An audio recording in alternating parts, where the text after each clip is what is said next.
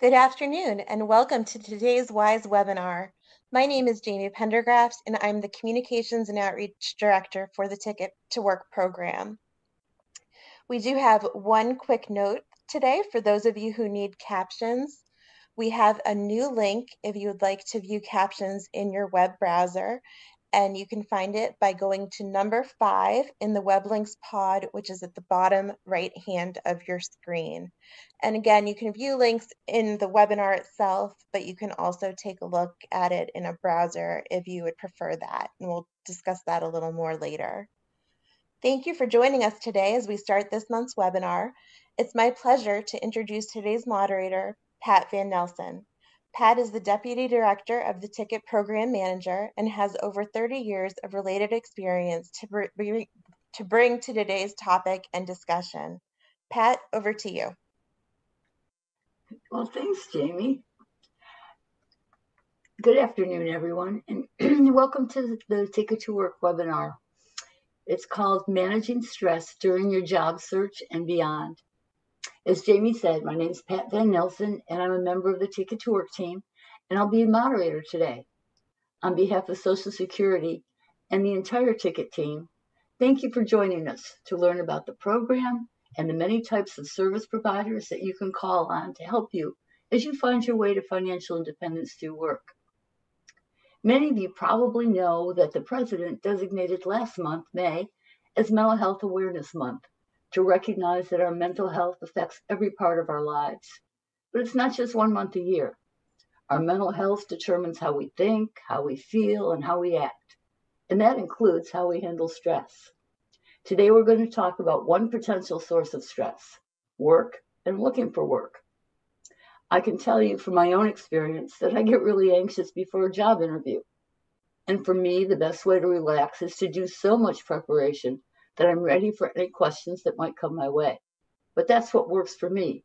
Today, we'll provide some other ideas that might work for you when you experience your own kind of stress. I think I probably say every month in these webinars, but it doesn't make it any less true, that I think one of the best things about the Ticket program is that it recognizes that we're each unique, and every one of us creates our own path. So today, our goal and our hope is that we can provide you with information that will help you create yours. So let's get started. We want you to get the most out of today's presentation, so we've got a few tips for using this webinar platform. First, there's the audio. You can manage your audio using the audio option at the top of your screen. The audio option is an icon that looks like a speaker. When you click on it, there's a drop-down menu. Choose Select Speaker from the menu options, as you can see on the screen now.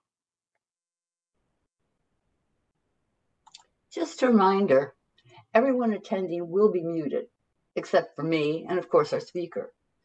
When it asks you how you want to join the meeting for the audio, pick device speaker if you want the sound to come through your computer. Be sure to turn on your speakers or plug in your headset.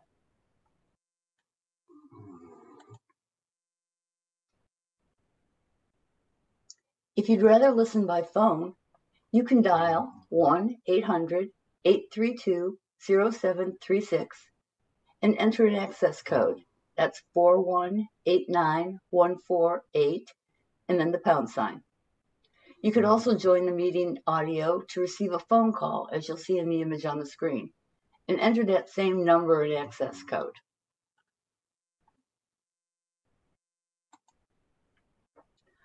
All right, now let's move to cover some information about our webinar's accessibility. On the Adobe Connect platform, you'll notice different boxes on your screen.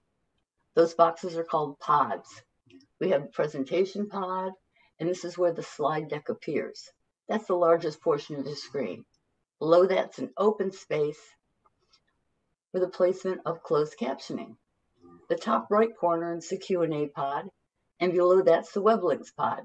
I think Jamie mentioned that earlier. We'll talk about these pods in more detail in just a little bit, but first we want to talk about accessibility.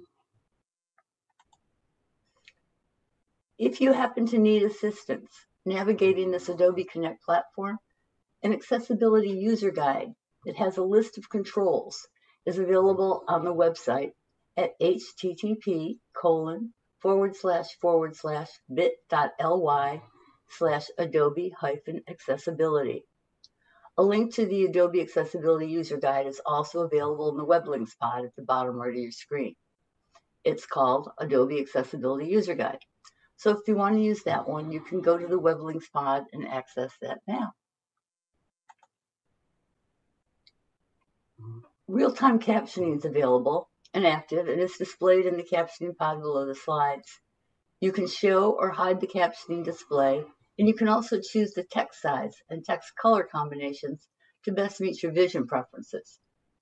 Open closed captioning by selecting the CC option from the top menu bar.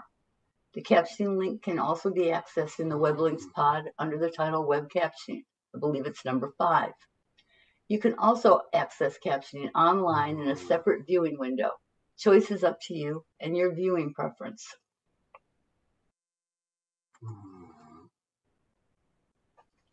If you're fluent in American Sign Language and you'd like support during today's webinar, just follow the link that provides instructions on how to connect with an interpreter through the Federal Communications Commission's Video Relay Service. The ASL User Guide is available in the web links pod under the title ASL User Guide. We're going to be pausing for questions at 2 different points throughout the webinar. So please send your questions to us at any time during the webinar. Just type them into the Q&A pod. I'll direct questions to our speaker during the Q&A portions of the webinar. I'm going to do my best to get to as many as possible. If you're listening by phone and you're not logged into the webinar platform, you can ask your questions by sending us an email to webinars@choosework.ssa.gov. Another useful item is this web links pod that I've been mentioning.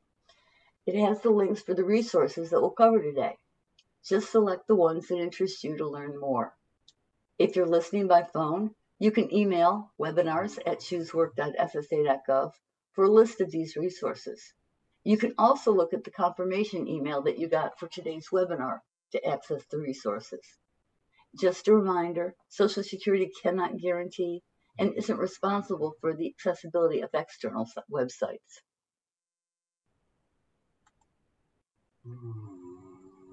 We're recording today's webinar, so if you missed something and you want to go back and listen again, we'll be posting it within 2 weeks on the ChooseWork website at https://bit.ly/wise_on-demand. This link is also in the web links pod titled Wise Webinar Archives.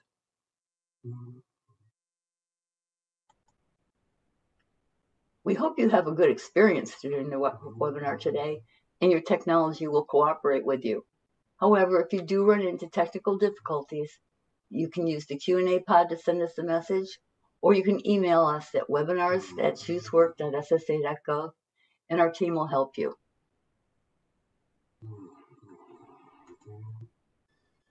In a minute, you'll hear from my colleague and today's speaker, Derek Shields. Derek's no stranger to the intersection of disability and work.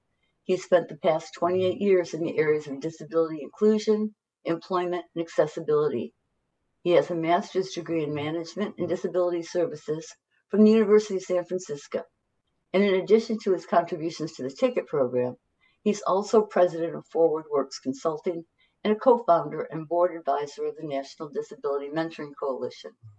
Importantly for today, Derek also spends a good portion of his training time focused on mental health and mental wellness. During today's webinar, Derek's going to cover the Ticket to Work program, the many service providers that are available to you, and provide those strategies I mentioned earlier about different ways to handle stress, whether it's on the job or on the job search. I hope what you take away from this session is a better understanding of the Ticket to Work program, who's eligible, and how to use your ticket. We'll introduce the different types of service providers and provide you with tips you can use when you find yourself feeling stressed. I'll be back with you during the question and answer session, so remember to put your questions in that Q&A pod. It's now my pleasure to introduce and turn over to the microphone Derek Shields. Pat, thank you so much for setting us up so nicely today and remembering May as Mental Health Awareness Month here in the United States. I appreciate the opportunity to be with everyone again this month to talk about a very important topic, and it's managing stress when seeking work or transitioning into work and working. One of the ways that we start out our webinars is, if you've been with us before, you know this, is we cover um, the ticket program and we cover our service providers as part of your employment team.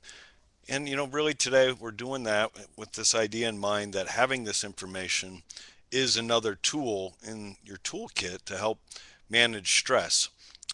So with this in mind, I'm going to cover those areas first. As Pat mentioned, we'll take a break to answer your questions there, so please submit those. And then we'll come back for the real core of the content on managing stress. And we have some good information and tips available for you today. So let's get started. It's really important to begin by covering the two Social Security disability benefit programs. If you're not familiar with them, then we need to become familiar with them in order to know, if you qualify for the ticket program, and from there we can explore using the members of the employment team. So let's cover them. We have Social Security Disability Insurance, also known as SSDI, and note that that is a disability insurance program, and it's a program that people have paid into while working. So if you have worked in the past and you maybe have had FICA taxes withheld from your paycheck, you're actually contributing to a fund for disability insurance benefits that, if you require it later, you're able to tap into. And it gets adjusted, matters on how long you've worked and how much you've earned, and there's a maximum amount. And that can be important to note, that everybody's benefit is going to be different when we talk about the Social Security disability insurance. You do need a kind of a longer history too, sometimes up to 10 years to become insured. And that really varies, but recall that's insurance, and when you have worked in the past, you've paid in the program. And with SSDI, we don't really care about really your resources. We're not looking at unearned income that you may have. It's about the insurance program and what you've put into it. Now, on the contrast, the second one listed here, supplemental security income, we call that SSI. And notice this one doesn't say insurance. And this is a needs-based program provided by Social Security to people who have not worked enough to be insured for SSDI, or who don't have any work history at all. And perhaps that's because of a disability.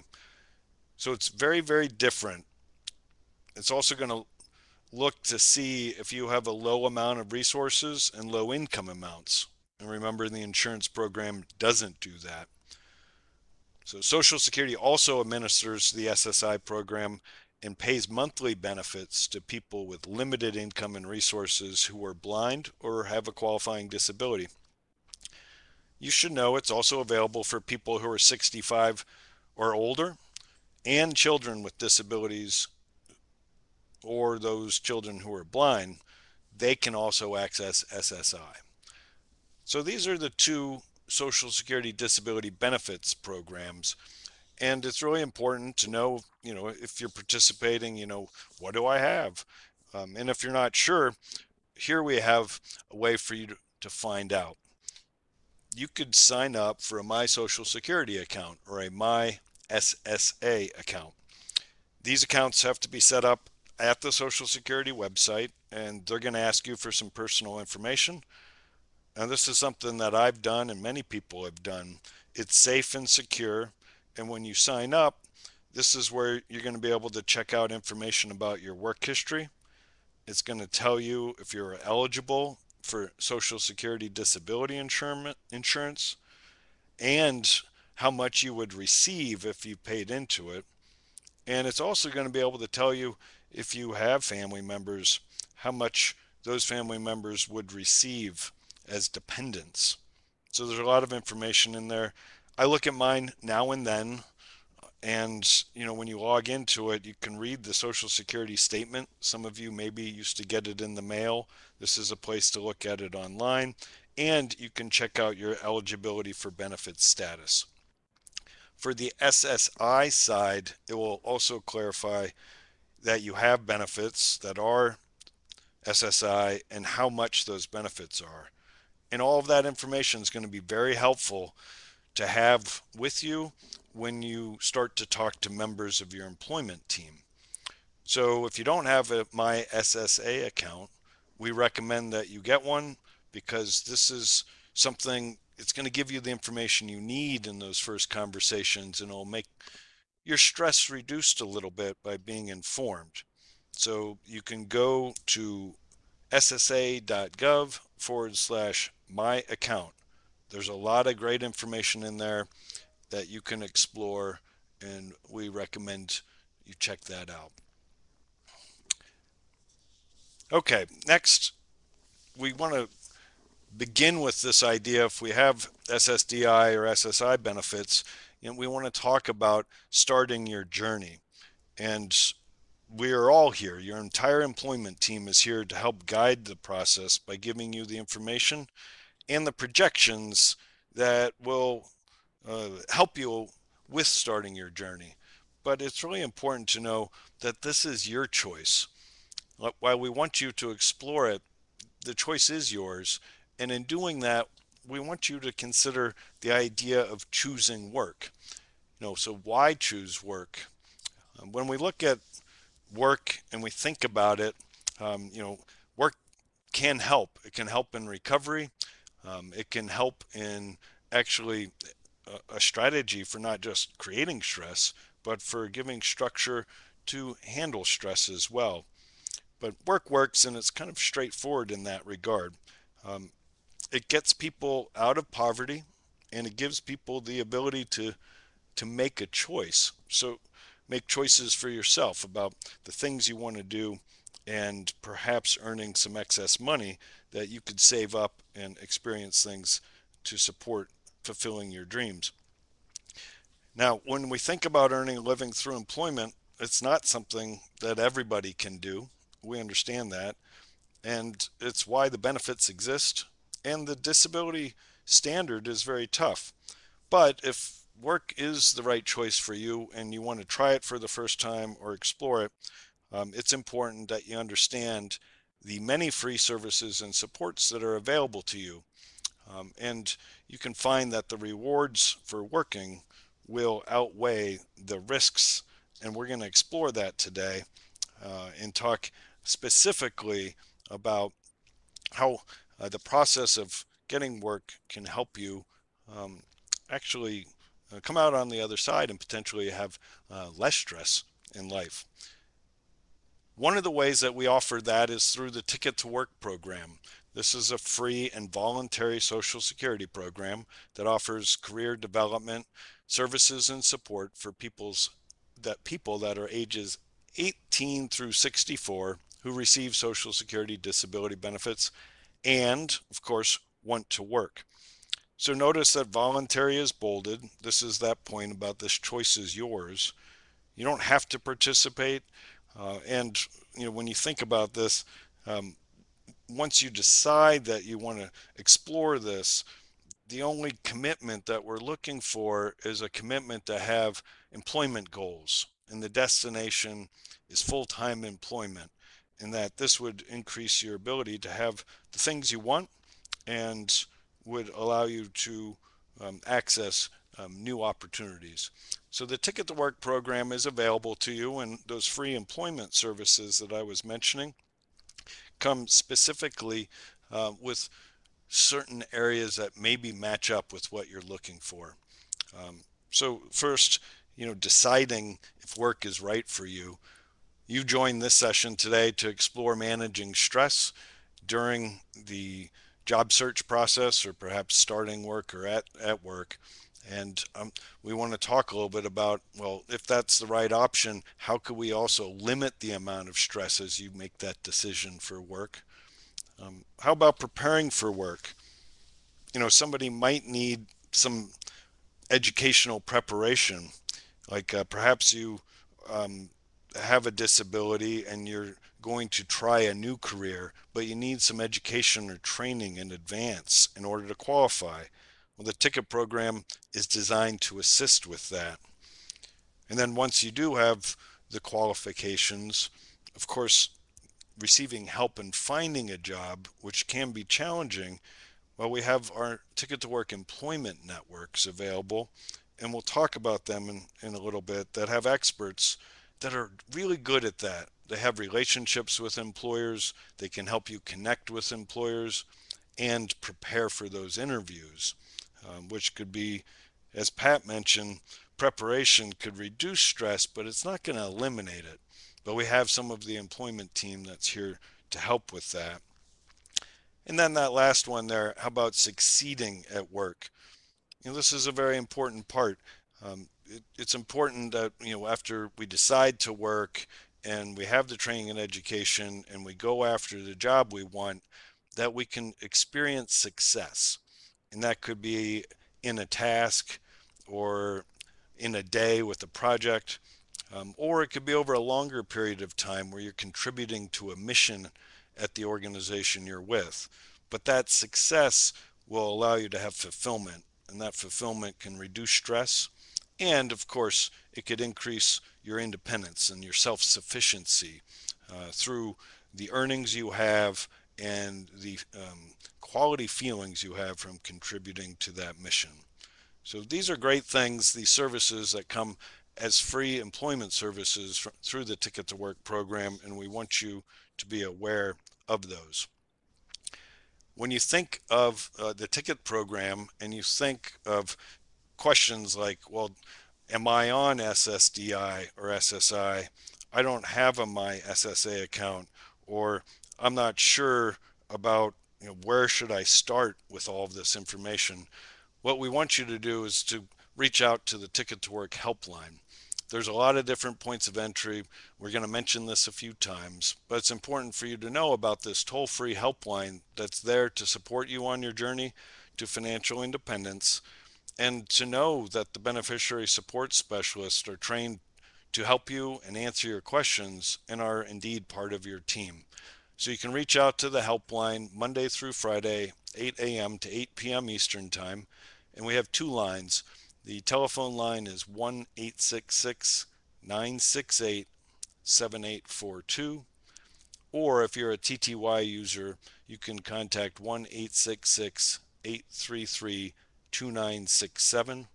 Again, we encourage you to reach out to the Ticket to Work helpline for beneficiary support services. They can help answer your personal questions. So today, when we take questions, we can only answer more of your general questions during the session. But if you have a very specific question about your benefits and about your situation and trying to obtain employment or transition to self-sufficiency, please know that the helpline specialists are prepared to assist. Okay, that's the end of our first section on the benefit programs and on the ticket program. And now I'm going to turn to your employment team and working with the Ticket to Work service providers. And these are the individuals that, as you design your own team, are going to be able to increase your confidence in what steps to do in what order, and putting that plan in place that will allow you to have the structure that maybe will be able to help you kind of organize a very complicated process, and in doing so help reduce your stress by just partnering with these employment team members. So what we have here in this first part is just a quick overview of all the members of the employment team. So the ticket program service providers include these organizations: employment networks, we call them ENs. There's also workforce employment networks. And then we have our state vocational rehabilitation agencies. You might hear those referred to as the VR agencies or VR programs. We also have the Work Incentives Planning and Assistance Projects, or the WIPAs.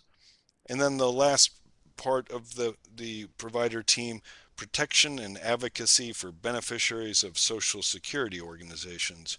We call those the PABs. So now I'm going to review each one of these so you can become more familiar with kind of what their mission is, what their scope is, and potentially find ways where you would be able to access services. So first, what is an EN? What's this employment network that you've been hearing about? An employment network is a private or public organization that has an agreement with Social Security to provide free employment support services to people who are eligible for the ticket program. So this does include those workforce ENs, and many of those are American job centers. They could also be other workforce system entities. So we do have employment networks that serve every part of the country, and some of them can limit themselves to like a certain geography, maybe a city or a town. Some of them are more regional. They cover a metropolitan area or perhaps a zone of the country. And then we have others that are national, and you could reach out to them remotely and they could support you. So it's really your choice. You know, if you're living in Maryland and you are okay with a provider in Denver providing the employment support services, that choice is yours. If you want somebody who's in your backyard, then you could reach out and meet with somebody in person. So it's really flexible in that regard. Um, these services, again, are for disabled adults ages 18 through 64, and you have to be participating in the ticket program, but the ENs are available, and we will now cover some of the other services that we have that are available. On this slide, I just mentioned the flexibility of geography and whether you can go in person or virtually. But what I wanted to get into more was how ENs can help you, because if the idea of going to work generates stress, or the idea of finding work generates stress, then working with an EN could help give you that plan. So it's important to look at the services and supports they offer that are designed to help you on this pathway to financial independence. Specifically, they can help identify your employment and work goals. And that could be a job, it could be a career, but what we're looking at is a pathway to full-time employment and them walking you through with some questions to help you kind of identify what those are and get those written down. And then once you have those goals in place, they can help create or perhaps update your resume. You know, resumes and online applications are really important still, and being able to transfer your strengths and skills along with your experiences to best position you in a competitive marketplace is something that the ENs are really good at. So if that's an area that you're a little nervous about, you could tap into them for that service. Next, the preparation for interviews. You know, that Pat mentioned it, but that makes us all nervous when we prepare to interview. If we want a job and we know that we're being compared to other candidates, then being able to practice with an employment network in order to prepare and perhaps do a little role play in advance of that interview. These are the types of questions you may get asked. And if you do get asked this, you know, here are some extra tips for you to think about before that interview so you could be prepared and more confident. ENs can also assist with if you're going to identify your disability and disclose that with how to request a reasonable accommodation, either as a candidate or after you do have the position and you onboard. And you can receive benefits counseling. Some employment networks do have qualified benefits counselors, and you could receive kind of two types of services from that employment network. So lots of good services and supports coming from the employment networks as part of your employment team. Next, let's turn to the State Vocational Rehabilitation Agency. The state VR agencies, as I mentioned, they provide a lot of services, and as a ticket to work service provider can help you return to work and they can help you think about perhaps a new career track. Let's say you started out down one path earlier in life and now you're thinking about new employment goals. They're able to, through vocational rehabilitation and training and education, kind of help reposition you to be competitive and be qualified for that new track. In some states, it's important to note that there are separate vocational rehabilitation agencies. So you could have a VR agency that serves individuals who are blind and visually impaired, and another agency that serves all other people with disabilities that qualify for state VR agencies. So a lot of good services coming out of state VR as one of your team members. The other thing I'll note is they can also offer benefits counseling. So, if you're working with your state VR agency and you have questions, it's good to inquire if they have that available to you as well for planning on the transition. How will work impact my benefits? Speaking of benefits counseling, our next member of the employment team is up here, the WIPAs, the Work Incentives Planning and Assistance Projects. The WIPA projects are across the country and they're staffed by individuals that we call Community Work Incentives Coordinators. And these individuals, the CWICs or these coordinators, provide free benefits counseling to eligible Social Security disability beneficiaries about how work and earnings will affect your SSDI, SSI, Medicare or Medicaid, and all other public benefits. So we often hear the question, how will work impact my health care benefits? This free benefits counseling will be able to walk you through the details of that for your specific situation. And also understanding out of the Social Security work incentives, which ones might be available to you and then how you might apply for those.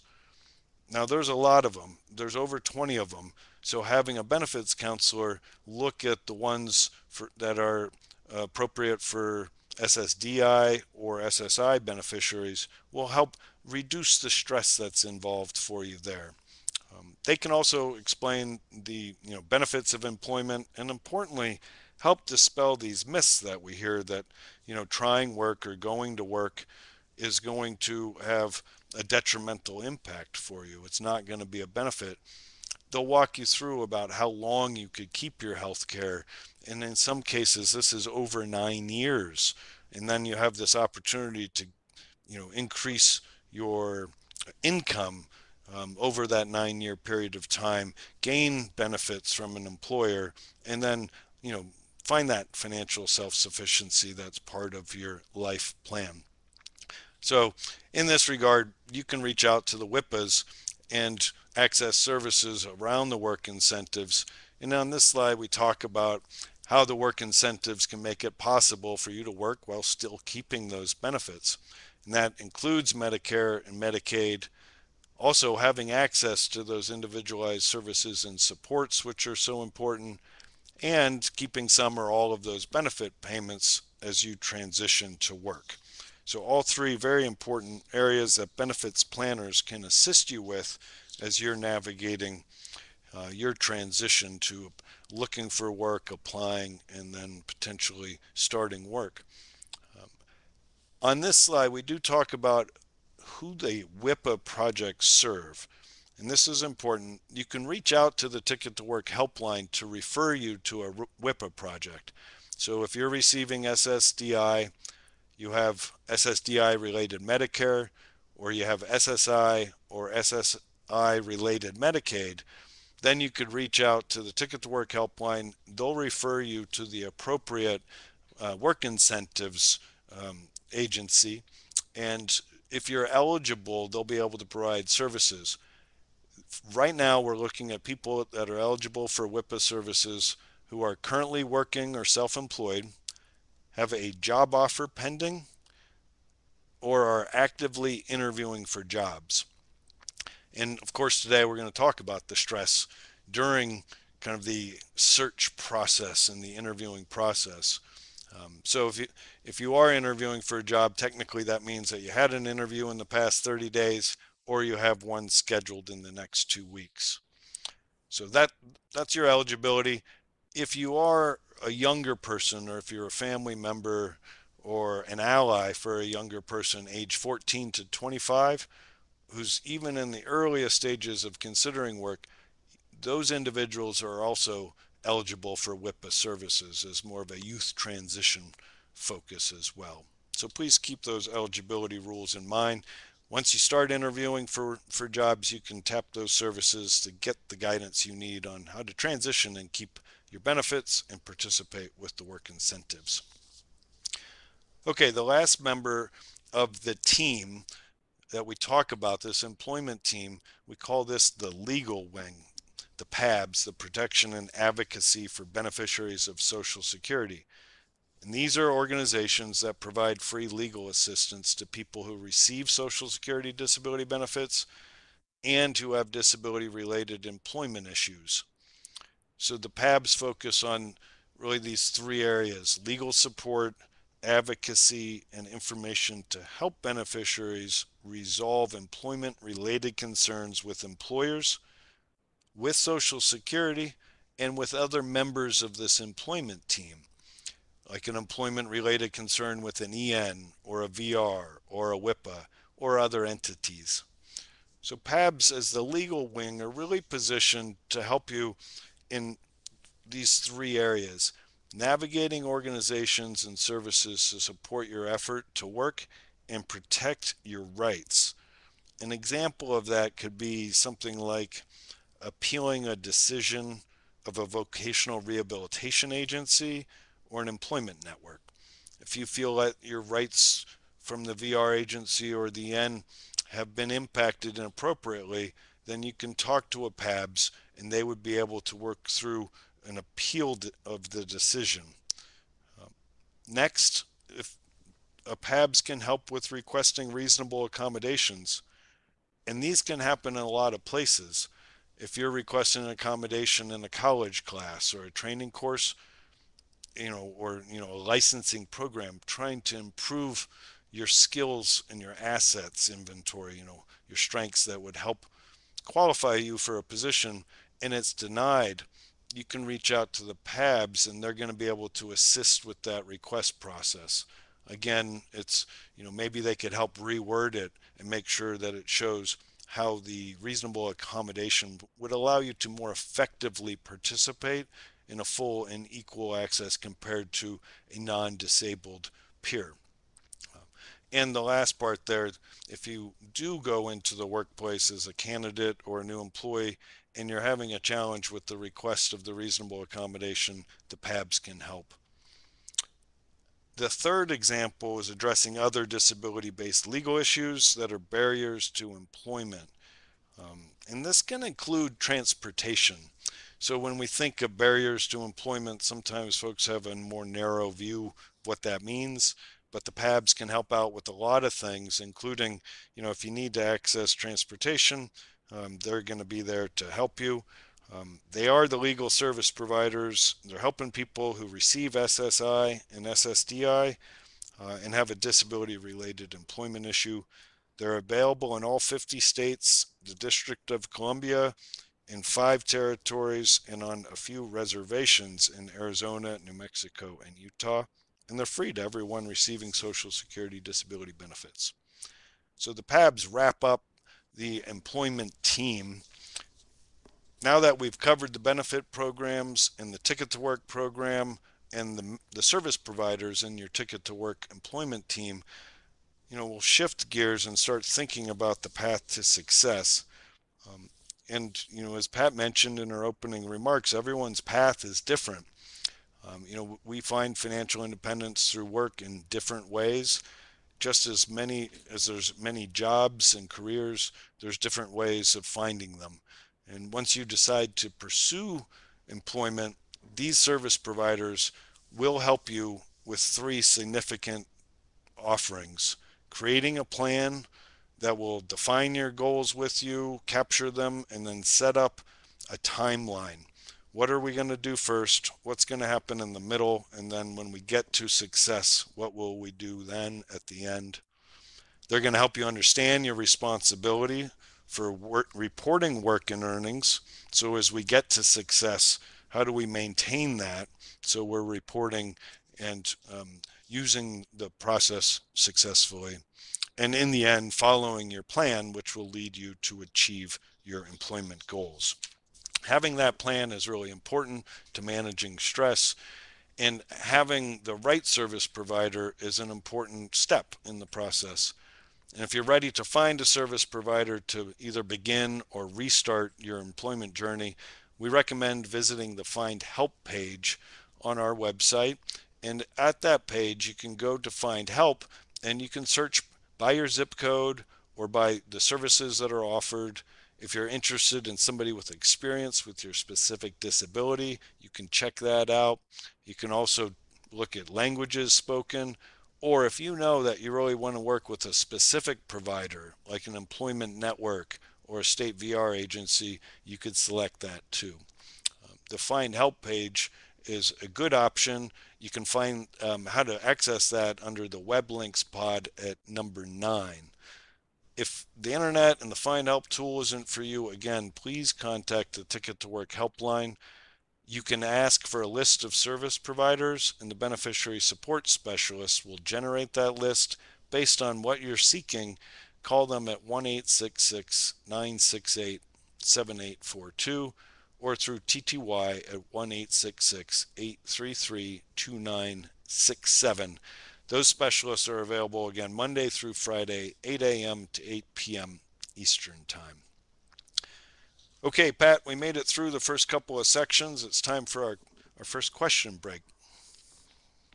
And we have some. So, Derek, if one person wants to know if they need to use the ticket program to find work, what if they find job by themselves? Can they just apply for it? So it's a good question. If you find a job posting that you think is a good fit, you can apply for it without using the ticket program. The key here is really before you begin working or as you begin working, it's important to update Social Security about your employment status. And remember, you become eligible once you start interviewing or once you start working, you become eligible to talk to the WIPAs, the benefits counselors, about how earnings will impact your work impact your benefits. So you don't have to use the ticket program, but we really recommend talking to the benefits counselors and then updating Social Security about your employment status and potentially any earnings. So that would be the recommendation that we have. If you're not sure how to do that, best point of entry is calling the helpline, the beneficiary support helpline. We've given that number out a couple times, and we'll do it again before we wrap up. Thanks, Derek. How about someone who's never had a job? Can the ticket program help them? Absolutely. I think sometimes people feel like, I haven't worked and I don't know if this is for me because these people are, helping folks return to work who've acquired disabilities. That's not the case. The program is designed for folks who haven't worked before. And remember, there's a lot of training and education services. You may find that, vocational rehabilitation comes first and you access the ticket program through the VR agency, get the training in voc rehab services, and then you're going to have the qualifications to perhaps go into the field of your choice. Other folks who haven't worked could work with an employment network, find out that, well, maybe an apprenticeship is one of the ways for you to begin your career. We call it earn while you learn, or maybe it's learn while you earn. It's one of them. But apprenticeships are all across the country right now, and it's a great way for somebody who hasn't accumulated work experience to, in effect, have a mentor who trains them in a skill, and then at the end of that, you not only have full-time employment, but you've gone from not working into a career. Well, Derek, that brings me to the next question. It was a nice tie-in. It says, I'm working with a VR now. Can I work with an EN too? Yeah, Pat, it's one we hear. It's called different things in different places, but I get that question a fair amount. And the answer is yes, but not at the same time. So your employment team, it's really designed to support you at different experiences. So if you're working with your VR agency and you're going, let's say you want to go after an associate's degree to get new new skills and a degree that allows you to qualify for really the job that you're looking for. Well, you could do that through the VR agency. Once you achieve that and you apply and you get the job, then the VR agency would do what they call, close the case. Then you could transfer your ticket over to an employment network for the ongoing job supports. Things like, I don't know, the game of work is new to you. They can help you understand how to communicate with the supervisor. They can make sure that you're doing the things like, the timesheets and reporting your earnings to Social Security correctly, all the supports that you need. So we call that Partnership Plus. So it's working with VR and then kind of the consecutive following services through the EN. But for those of you that are out there that are working with VR now, think about when you're done working with them, finding an employment network for those ongoing supports. These are the things, if we have them around us, that are scaffolding and they help us in transitions and importantly for our theme today, maybe reduce some of the stress that's involved in those transitions. Thanks, Derek. I think we probably need to move on to the next part of your presentation, but I do want to remind folks that we'll have another Q&A session in a little bit, so please keep those questions coming. Excellent. Thanks, Pat. Well, I appreciate everyone listening to the ticket program overview and the service providers. It's important that we cover that. Now we're really going to enter the core of our content and focus on managing stress during a job search and while on the job too. And this is, many of you probably came to explore this with us today, and I appreciate your interest. Let's start out by talking a little bit about kind of what is mental health and what is stress. And then we'll get into some tips and exploring some other resources. Mental health includes emotional, psychological, and social well being, and it affects how we think, feel, and act. This is quite broad, but it's really our fundamental baseline for thinking about stress today. Mental health also helps us determine how we're going to handle the stress, how we're going to relate to others, and how we're going to make choices. These choices can include, of course, our choice to seek work and our choice to apply and to work. Um, Mental health, we all have it. And when we think about physical health, there's a notion in our country that all of us, have to work out with our physical health. And what we like to do is also think about, well, what do we do to support our mental health, to include our emotional, psychological, and social well being? Because in doing so, it's going to help us in how we handle stress. So, in thinking about what stress is and how we handle it, we recognize that stress affects us all, and it can affect our moods and increase our symptoms, especially if we have some mental health conditions or mental illness. So, as we explore this, we keep in mind mental illnesses such as anxiety, depression, and post traumatic stress. And I just want to take a minute and talk about these because they're really important. Um, you know, we all have levels of anxiety. So when we think of anxiety, we could all identify at some level with that. It's fairly natural, in fact, to have anxiety.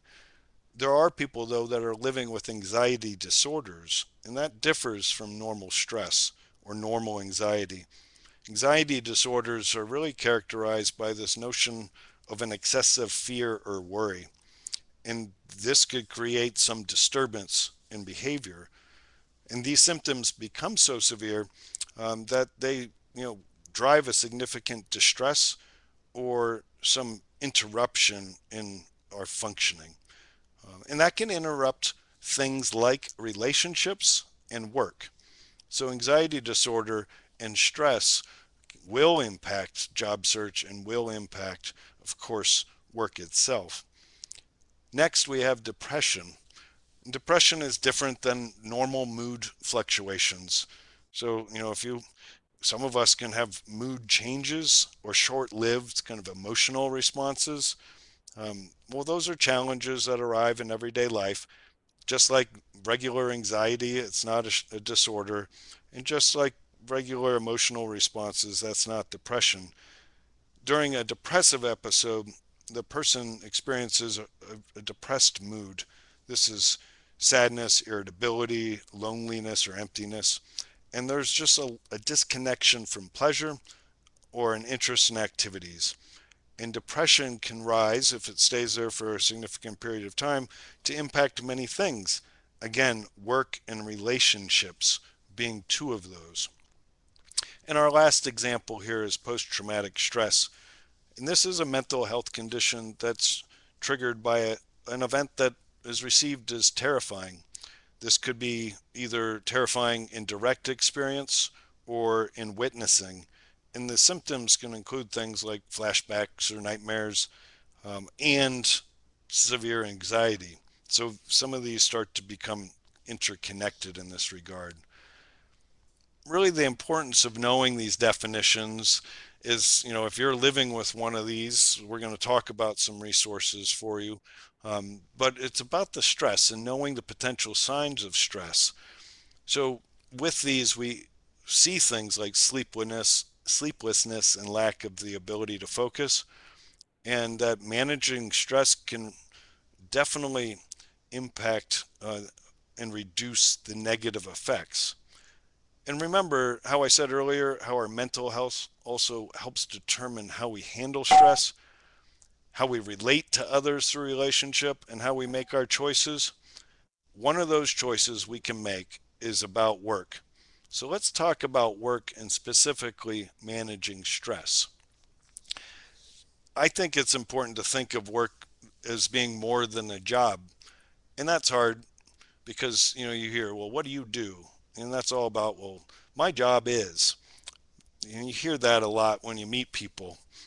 But work is more than a job, and it can give you a real sense of purpose. And there's a couple different ways we can explore that. The first one is setting and accomplishing a goal. So with work, we can have the purpose and we can feel the sense of accomplishment. So in setting and accomplishing a goal, you can think about it. Let's make a list, and on that, that's what this is all about. I did this morning when I got up. I took a pad out because I'm old school and still use paper, and I wrote a list of the things I had to accomplish today. I wanted to think about this training session and talking to you all, so I had to make sure my talking points were together and I was prepared. I had other things I needed to do. And so I did that. I start out each week making a plan for the week, and then I start out each day really zeroing in on that day. What are the tasks? What are the activities? And then, what feels great? When I accomplish it. Maybe some of you feel this way. When you can cross something off that you've done. Well, I committed to do that. I wanted to make 2 applications this week. I went and I wrote it on the piece of paper. Once I made those 2 applications, I crossed it off. Well, now I'm through that goal for this week and I sense, accomplishment. And then you could think about that, whether it's earning a promotion or developing new skills, set those goals, create the lists, and then you could feel that sense of accomplishment. So there's a sense of purpose in that, whether it's, in work or in the job search itself, or it could be in other tasks like preparing for work and getting those training and educations in place. The other one here is investing in yourself and your future. Now, working is a way to do that, of course, and that's going to be while earning more income and gaining your independence or on your path to financial self-sufficiency. And that sense of accomplishment you can gain from work is helpful for individuals, I believe, that benefit from structure. If you're in recovery and structure helps, then work can be part of recovery. And if you're also somebody that does well as in a team, then having the commitment to others will give you a structure that I don't want to let my team down. I'm going to show up and deliver my activities. Well, that could help me with a sense of accomplishment as well. So work can give us all purpose, and we can set and achieve goals and invest in ourselves through jobs or through careers. Definitely more than the idea of just a job, but it becomes a connection between what my career interest is, the organizations I want to work with, and the impact I can have through that organizational mission. With this in mind, now we actually get to the core tips for managing stress. And we hope that you can take something away from these tips today and the strategies that we'll cover um, along with these four. So when we start out, if you're working or looking for work, we have some specific strategies. And the first one is to make your plan. I mentioned to-do lists. And really, when we think about our personal strategic plan, if that's an employment plan, it's breaking up tasks and creating those lists. And that process will help you become less overwhelmed. You write it down and then you do the activities and you break them down into priorities with timelines. So we talked about that one. The next one's really important, and sometimes we don't do this so well, but taking care of ourselves. This is around nutrition. Are we eating as well as possible? Are we taking any of the medication that perhaps our doctors have prescribed? And are we getting the sleep that we need to really help us feel the best? There's other things that we know can help too. Are we getting sufficient um, exercise? And that can mean different things for different people. Are we going for a walk? Are we doing some chair stretching? And when possible, it's important to, if you can, be in the sun to get some sunlight. These are the things that we know help us feel better. So we need to be making time for that. And the third strategy is to ask for help. So make a plan, take care of yourself, and ask for help. We know that things aren't always going to go the way that the plan was written up. For most of us, we never intended to be where we are right now, but we kept on planning and we kept on talking to other people, asking for their feedback and assistance. And this is where you can adapt.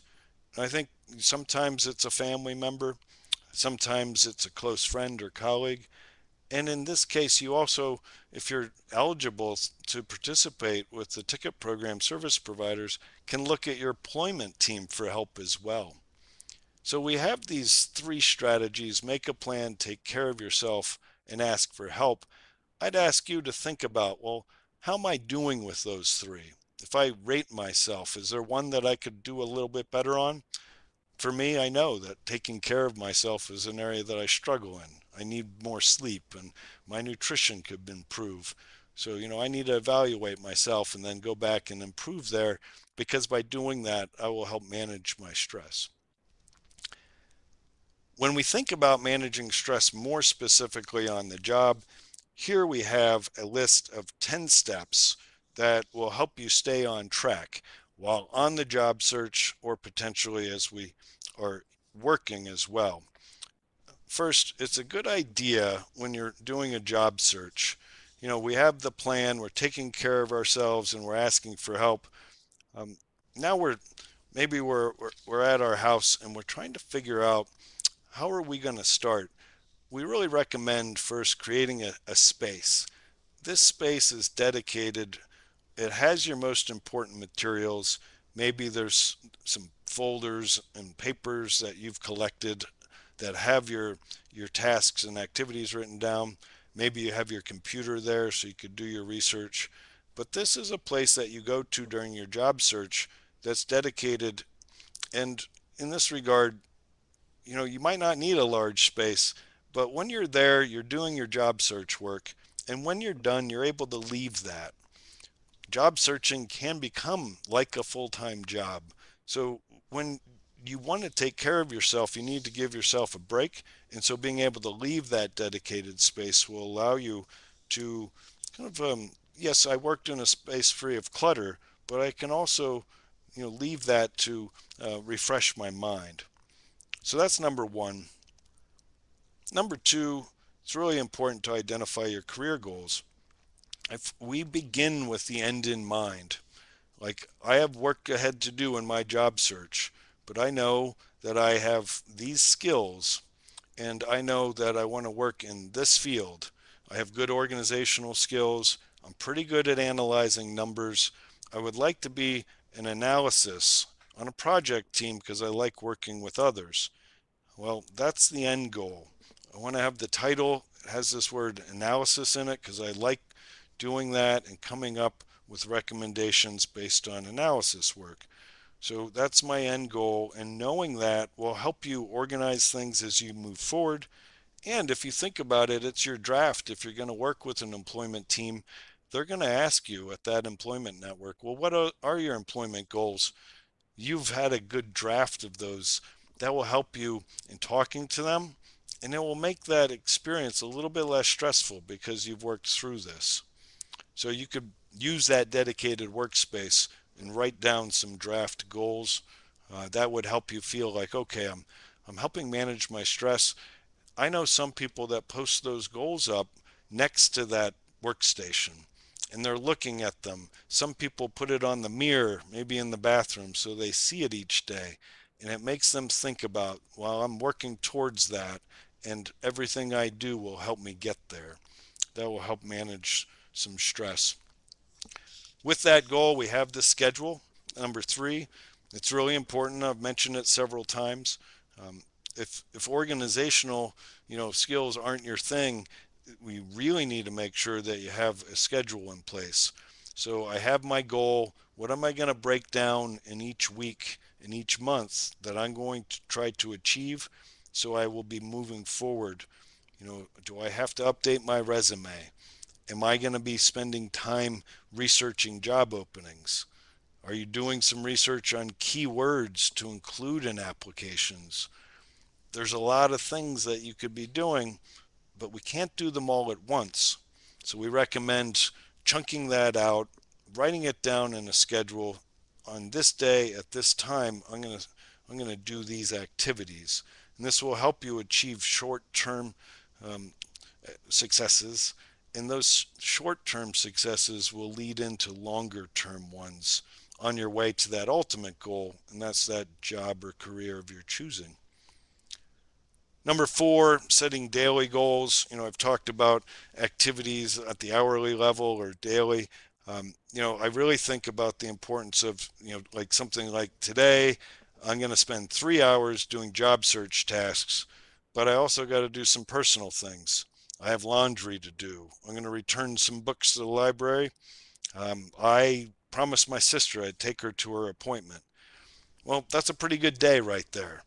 You're committed 3 hours to job search activities, and you're also doing these three other important tasks.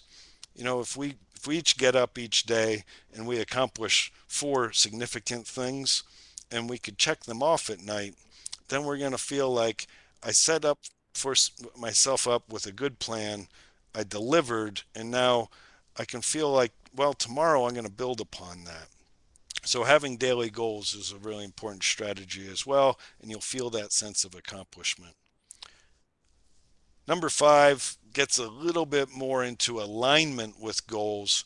So this in research, like the research I spoke of before. So if I'm interested, let's say in a non-office job, and I'm not exactly sure, but I'm looking for something in trade, maybe down a path for construction, but I like to work with my hands. I could be a mechanic, but I don't really have the background there. Well, I need to develop a list of companies that I need to know if they're hiring. So I need to spend some time researching these organizations that align with my non-office job interests. When I discover that I don't know much about this, but well, for non-office jobs, I could go to apprenticeship.gov. And since if I'm going to be a mechanic, I don't have that background, I would need to be taught and learn under the supervision of a more experienced person. Then I could use the zip code tool there and find mechanic apprenticeship opportunities that are in the region that I can get to, perhaps through public transportation or through my own vehicle. The key here is aligning the listing in your research time with your broader goal. What I've experienced is a lot of people do a lot of research, but it's not aligned with the employment goal. And with so many job openings, you can go in so many different directions. Then I hear people almost create their own stress because they're applying in many disjointed directions. So aligning with your goals and getting advice from your employment team, like the ENs or the VR agencies, now that's going to be an important thing for you to do to get feedback. Remember, we said there's three overarching things to do: make a plan, take care of yourself, and ask for help. If you're not sure how to research companies and make a list of companies that align with your goals, and you qualify for the ticket program, I urge you to consider a relationship with a VR or an EN, and they could help you with that activity. And that would, of course, reduce stress by having them as your teammates there. Okay, we've covered the first five. We're going to check out the second five, managing stress steps two. Remember, these are going to help you stay on track during the job search. And if we think if you practice this, these are best practices in reducing and managing stress. Um, so we covered the idea of dedicated workspace and research and these other areas. But here, I want you to make a list of potential contacts. So that can be hard for some folks. When we think about potential contacts, if you're not familiar with a certain industry, and when you're researching it, if you don't know anyone that's in that sector, then you may stumble across some organizations. So if I find that there's a mechanic, shop that's in my area and that they have a website, I could create a spreadsheet of all the organizations for my non-office jobs that are in my area by company name, then by the title of somebody I find online, and their name and their email address. So I create my own spreadsheet, and I could also work with that employment team, and they could help me develop a list of companies and potential contacts. But by having those potential contacts, you're going to be thinking about, okay, well, at some point I'm going to approach them once I'm ready. And while you're doing all this research, you won't then say one day, wow, I saw that mechanic shop online. I wish I had written it down. So staying organized and keeping a list of those contacts, when the time is right, then you're going to be able to get in touch with those folks. Next, we have ways to next we have number 7, applying for positions. Well, after all this research, we got to get ready and apply. And if we're in the job search and we're not applying, then we don't really have the opportunity for success. So, done all the preparation, and now it's time to apply. Recommending setting aside a certain amount of time of each day. So you can apply through different online platforms like LinkedIn or Indeed. And you can also do this directly on companies' websites. And of course, some employers you can still apply in person with retail spaces and restaurants. The key is using your plan and your schedule to allocate time to apply. So I'm going to be dedicated today from 2 to 4 p.m. to go back to the potential contacts I had and send emails and tell them, I've applied or I'd like to apply, and then take notes about those, and then you could circle back to them later. Next, track the jobs you apply for. As I mentioned, we're tracking these in a spreadsheet. We're able to follow up with them in order to Ask, did you receive this? Send a follow-up message. Many people receive many emails, so you have to compete for their time. So staying organized and tracking those jobs that you're applying for and working with your employment team, giving them feedback, will help you stay organized and find more success out of those applications for interviews.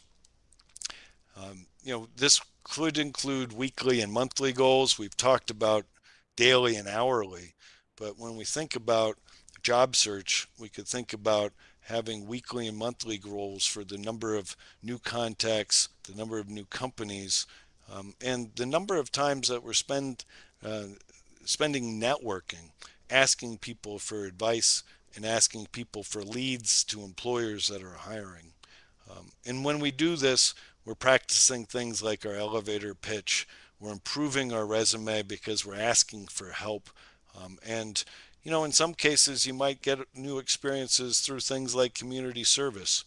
It's a great way to improve your skills, your asset inventory, and to give back to the community. So that can maybe create new relationships for you that give opportunities for other places to apply. And number 10, of course, we recommend consulting with a member of the employment team. I've mentioned it throughout, but additional support's available. If you're a beneficiary, you can reach out to an employment network and receive additional support. It's important to remember, as we mentioned before, if you're working with the VR, that you work with the VR, and then 90 days after case closure, you can have your ticket over with an EN. So you have to wait until the VR services are done. But the option is here for you to work with an EN for additional support, and we really encourage you to bring them on.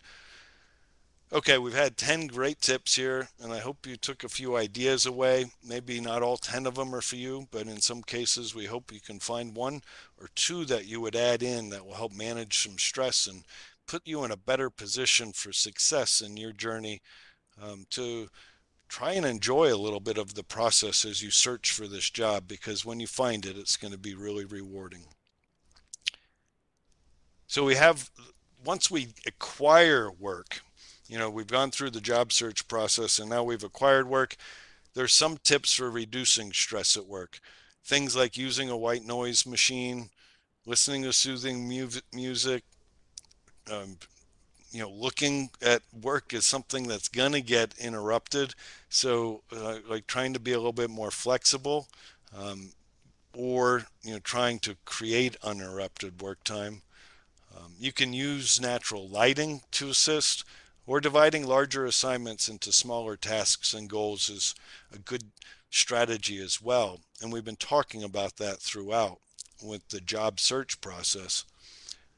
To mention that, reducing stress at work, you can actually look up modifications like the ones I just mentioned as reasonable accommodations, and you could find these at ashjan.org, or the Job Accommodation Network. And in particular, I looked at it this morning. You could go to their Disabilities A to Z database, and I put in mental health conditions, and there were some great tips on managing stress at work. And it included some technology apps and some other ideas, and there's some articles too by their human factors consultants. So ashjan.org is a great organization to gain some recommendations for. If you like, go in the web links pod. You'll find that at item number 10. Okay, to wrap up today, we have two success stories we wanted to share with you. First, Hazel. Hazel, here we have two slides, but after experiencing sudden mood swings and difficulty in controlling her emotions, Hazel was diagnosed with multiple conditions, including borderline personality disorder, depression, generalized anxiety, substance use disorder, and alcohol use disorder. And Hazel entered a drug and alcohol treatment program and started receiving SSDI while focusing on her health. And then Hazel began volunteer work, but she had concerns about her disabilities and how they may interfere with work after her earnings, and would put a stop to her SSDI and Medicare. She was worried that earnings would impact her ability, her kind of bigger picture. Well, here's Hazel Part 2, and there's a picture of Hazel smiling. It's important to think about this Hazel's story. It's been 8 years now since Hazel took those first tentative steps. She went into a kitchen as a volunteer, and she's since traded her SSDI benefit for a larger paycheck. She has overcome addiction, and she's learned how to manage her mental health. And she now helps others find their way as a mentor in this field. So she used her own lessons. And, Hazel said, there are a few things more gratifying than helping someone else avoid the same traps that almost killed me. This job saved my life. Employment brought about a real turning point for me. It has been such a critical part of recovery. Make no mistake, recovery is something you give away every day. The work I do here allows me to share my recovery with those who need it most. So, really pleased for sharing Hazel's story. If you want to view it, there's a link in the web links pod, and she is a great success story. We also have Jason, and let me bring up Jason as our second success story. Here's a picture of Jason. He was diagnosed with bipolar disorder as a teen, and Jason looked for structure and productivity by working with a VR agency where he was then introduced to the ticket program. And Jason received through the VR program and then with the follow-on services from an EN, career counseling, education and training, help with resume writing, interviews and job leads, and he had through VR an individualized plan for employment. So one of the keys to Jason's success, Jason lives in Nebraska, and he contacted Nebraska VR and they set up that plan. He went and acquired his associate's degree in human services. And so, he went back to school, got that, and then after he came out, he liked the human services area so much. Next, Jason decided to go after that for a field, and he worked a job at Region 5 Services, helping adults with developmental disabilities integrate into the community. Jason was part of Partnership Plus, working with the VR and then the EN. Jason said, I feel like I'm paying things forward. I had a support system that helped me, and I like providing support for others. I guess you never know what your dream job is until you find it, and I really found mine. Ticket to Work worked for me. So that's Jason's success story. We appreciate him sharing that so we could share it with you today. Now, how to get mental health help. It's important if you want to get emotional support at any time of the day, you can call, text, or chat with trained counselors at the 988 Lifeline. You can call 988 to reach the Suicide and Crisis Lifeline. This is sponsored by SAMHSA, the Substance Abuse and Mental Health Services Administration. There is a link to SAMHSA information in the web links pod as well. I will also note that you can reach, for deaf and hard of hearing individuals, you can use the online chat feature, or for TTY users, you can dial 711 first, then 988, and you'll be directly connected with somebody. They also have great tips around finding a therapist and building a support network and much more. Visit 988lifeline.org for more information. And at this point, I'd love to bring Pat back in for our second question set. Pat? Well, thanks, Derek. Now I know I have to up my exercise and my nutrition. Yes. Yeah, that really rang true for me. Thanks. One of the questions we have, it's a little different from what you've gone over. It says, do I need to disclose my mental illness to my employer or my coworkers? Thanks, Pat. This is Derek. Yeah, it's a really important question. The answer is no. That choice is completely yours. Disclosure is a personal choice and never a requirement. There are some other factors that could come into play. If you're going to ask your employer for a reasonable accommodation, that maybe you want a flexible work schedule, well, then you would have to disclose. If you're applying for a position let's say with the federal government, and you wanted to use what they call the Schedule A employment process, you would disclose. That way that you could be hired non-competitively. So there are some examples where you would disclose in order to access the benefits that follow, but please know it's a personal choice and disclosure is not a requirement. The choice is completely yours. If you want to keep it private, certainly do so. Thanks. I think that's something everybody needs to know, no matter what their disability. Next question is, when I used to work, if I made a mistake, my anxiety would get really bad and I'd stress out about the mistake. Do you have any advice to help so that I'd stop focusing on negative things so that I can do better at work? Pat, this is Derek. Thanks. Yeah, a lot of us understand the person that asked this question. I think a lot of people can relate to it. I think the recommendation that I would make is to first off to recognize that we all make mistakes. Everyone makes them. And for the most part, everyone gets stressed out about it. The key is what tools do we have to handle that? And are we learning from each one so the next time we experience the mistake, we can reduce the amount of energy that we spend with the stress and we could get back to, you know, doing all the other things that we've done correctly.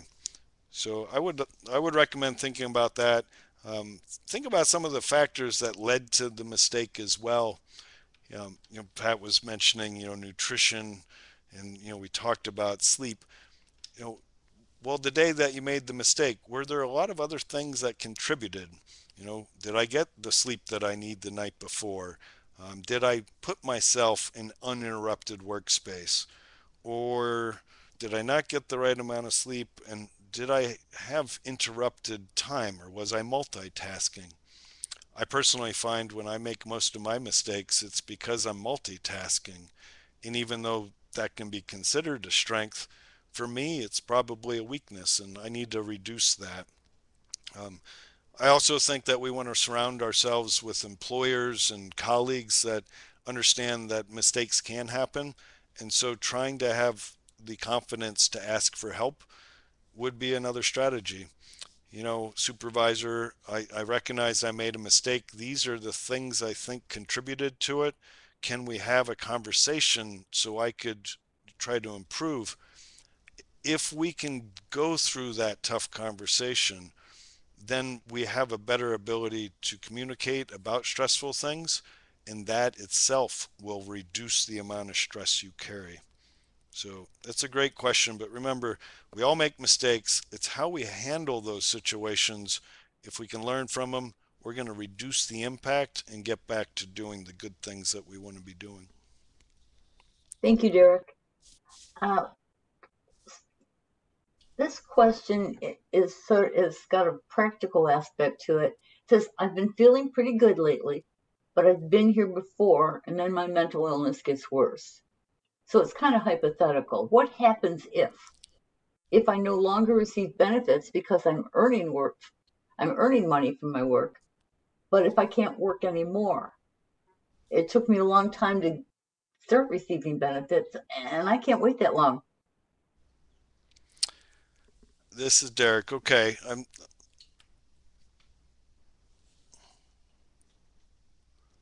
Pat, are you there? I am. Okay, sorry, I just lost the screen. So I was just checking in with the team. I'm back. Um, it's okay. So let me just summarize that. I'm feeling good, but I've been here before, and my mental health gets worse. What happens if I no longer get benefits? Um, it took me a long time to get here, and I can't wait that long again. Type scenario with the benefits. I think with this expedited reinstatement is what I want everyone to be aware of. Social Security has a work incentive. It's called expedited reinstatement, and it's designed as the safety net. So many of you go through the job search and you start the job, and you don't. If you try it, you're worried about, well, what happens if I lose the job? Then I can't go through that long process again. Expedited reinstatement is just that. It happens quickly, so you don't have to go through a long wait process that you went through when you applied the first time. So this is a work incentive. Remember, there's over 20 of them, and we talked about how the benefits counselors can assist once you're interviewing or once you start work. They can talk to you about that. But there is also in the web links pod a link to about the work incentives, and the expedited reinstatement would be in there. I'd encourage you to, when you think of all the risks, one of the risks is looking at the return to work process is it's so hard and I can't risk waiting in line again. Expedited reinstatement removes that risk, so you could put that aside and go ahead and get to trying work without the stress that the person asked. Thanks, Derek. Unfortunately, it looks like we're out of time for questions. So I do want to thank you for providing this information about the ticket program and the team of service providers, and for the suggestions about ways to handle stress. I know we've given you a lot of information. However, if you all take away anything from this webinar, I hope it will be that there are people that are ready and willing to help you, whether you're thinking about working, looking for work, or already working. Now, before we end the call, I do want to take a couple minutes just to share a little more information. If you want to start on your path or continue to expand your search, we have some ways to get in touch or to learn more. First, you can contact the Ticket to Work helpline. I believe Derek talked about that earlier. The helpline has highly trained specialists who can give you the kind of personalized information that we can't provide on a national webinar. Please call them at 1-866-968-7842, or you can call via TTY at 1-866-833-2967. And those lines are available Monday through Friday, 8 a.m. to 8 p.m. Eastern Time. Second, you can visit the Ticket to Work website anytime. That's choosework.ssa.gov. You'll find more details on the website about the topics that we covered today. And you can also find us on social media or subscribe to our blog or email updates by visiting https://choosework.ssa.gov/contact. This link's also in the web links pod that we talked about under Ticket to Work contact information. You can choose how to connect with us. It's your choice. We encourage you to reach out in any of these ways to explore a little bit more about the program and how it can help you on your path to employment. In addition to social media and email, another way to get information about the ticket program is to opt in to receive our text messages. Just text TICKET, T-I-C-K-E-T, to 474747. Standard messaging rates may apply, and you can opt out at any time. I'm guessing that many of you are using or would like to use the internet to look for jobs. We want to make sure you're aware of a program that can help you access the internet if you need financial help to do it. The program is called the Affordable Connectivity Program, and it's sponsored by the Federal Communications Commission, or FCC. That program helps ensure that households can afford the broadband that they need for work or for school or for healthcare. It provides eligible households with a discount on broadband service and connected devices. It provides a discount of up to $30 per month towards the internet for eligible households and up to $75 per month for homes on qualifying tidal lines. To find out if you're eligible for the program and discover how to apply, go to fcc.gov/ACP. Also, it's important to note that individuals who receive SSI are pre-qualified for eligibility. It's important to note that if you need to contact Social Security's Office of Employment Support, that's the office that manages the Ticket to Work program, please do it electronically instead of by postal mail. You can email us at support@choosework.ssa.gov. Just a reminder, please don't include any personally identifiable information. We'd like to have you join us for our next webinar, Reasonable Accommodations in the Path to Employment. That webinar will add to some of the information that Derek shared today. It will be on July 26th from 3 o'clock to 4:30 Eastern Time. Registration is now open at choosework.ssa.gov/wise, or you can call the Ticket to Work helpline to register.